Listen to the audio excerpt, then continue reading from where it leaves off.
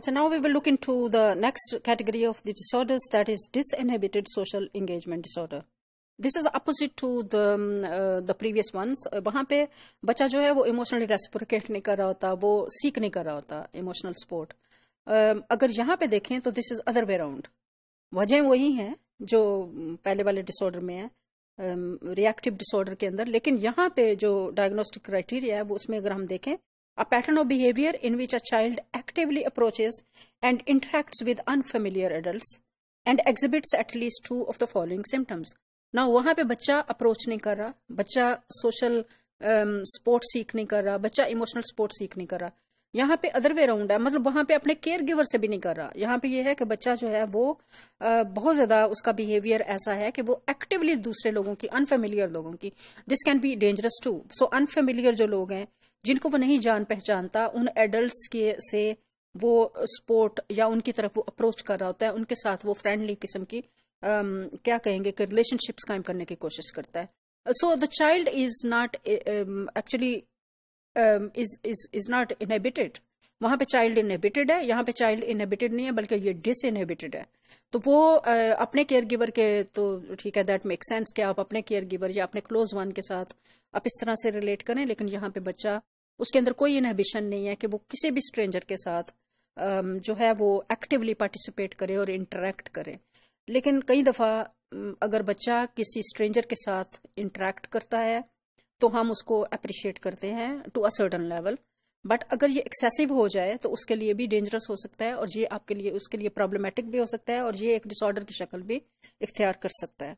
So we have to सी कि कौन सी ऐसी फॉर्म्स हैं जिनमें वो मैनिफेस्ट करता है. नंबर 1 इज रिड्यूस्ड और absent reluctance in approaching and interacting with unfamiliar adults. Generally speaking छोटी उम्र के बच्चे जो हैं दूसरों से शाय फील करते हैं, दूसरों के साथ इंटरेक्ट करने में थोड़ा सा टाइम लेते हैं. लेकिन ये बच्चे जो हैं इनके अंदर आइदर वो रिलक्टेंस कम है या वो रिलक्टेंस है ही नहीं, या वो कम हो गई है या बिल्कुल नहीं है कि वो नए जो लोग हैं, अनफेमिलियर एडल्ट्स हैं, उनके साथ इंटरेक्ट करें. और दूसरा जो है overly familiar verbal or physical behavior that is not consistent with culturally sanctioned and with age appropriate social boundaries. कि ओवरली फेमिलियर वर्बल और फिजिकल बिहेवियर मीन कि आपको लगेगा कि ये बच्चा बहुत ज्यादा वर्बल और फिजिकल बिहेवियर मैनिफेस्ट कर रहा है in the presence of course other unfamiliar people. और ये एक ऐसा बिहेवियर नहीं है, क्योंकि बहुत से कल्चर्स हैं जिनमें बहुत ज्यादा आउटगोइंग लोग हैं, कुछ कल्चर्स हैं जो कंजर्वेटिव, मतलब as far as expression is concerned वो बहुत ज्यादा सोच समझ के एक्सप्रेशंस देते हैं. तो ये वो कल्चर के साथ उसकी, ना तो कल्चर के साथ वो टैली कर रहा है, और ये आउट ऑफ कहें कि ना ही ये एज अप्रोप्रिएट है कि उस उम्र का बच्चा, जो छोटी उम्र के बच्चे हैं, उनसे आप इस तरह के overly familiar verbal as well as physical behaviour expect नहीं कर रहे होते.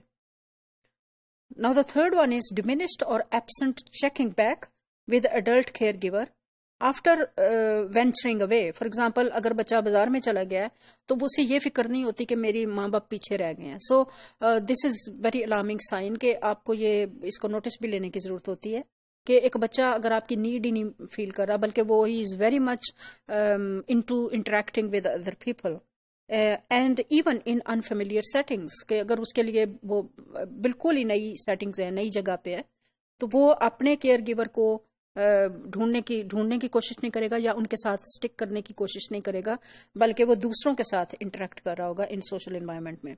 And number 4, willingness to go of with N unfamiliar adult with minimal और no hesitation.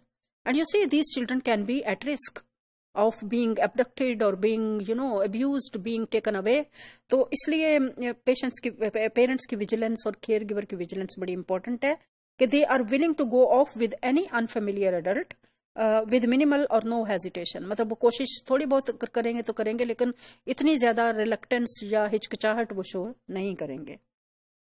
And then B, the behavior in Criterion A are not limited to impulsivity. हमने ADHD attention deficit hyper activity disorder पढ़ा, जिसमें हमने पढ़ा कि impulsive behaviours होते हैं कि आप बगैर सोचे समझे एक बिहेवियर कर देते हैं. तो the child is not impulsive in other aspects, child is not actually ADHD, but he is only डिसइनहिबिटेड in social relations.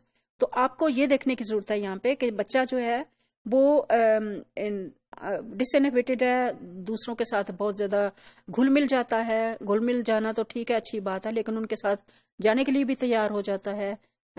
اور اس کی کیئر گیور کی بھی اس کو اتنی کوئی مطلب ضرورت نہیں محسوس ہوتی، وہ ان کے لیے بھی بادر نہیں کرتا کہ میں آگے چلا گیا ہوں یا میں وہ پیچھے رہ گئے ہیں یا وہ اگر شاپ میں ہے تو میں باہر نہ نکلوں.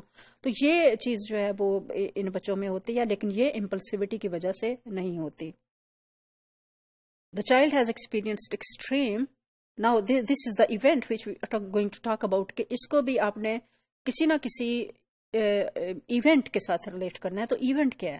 The child has experienced extreme of insufficient care as evidenced by at least one of the following. So in here also with reactive disorder, we are here also seeing that the child is showing disinhibited social engagement. Actually یہ بالکل extreme ہے، لیکن وجہ وہی ہیں جو ہم نے پریویس ڈس آرڈر کے اندر پڑھی.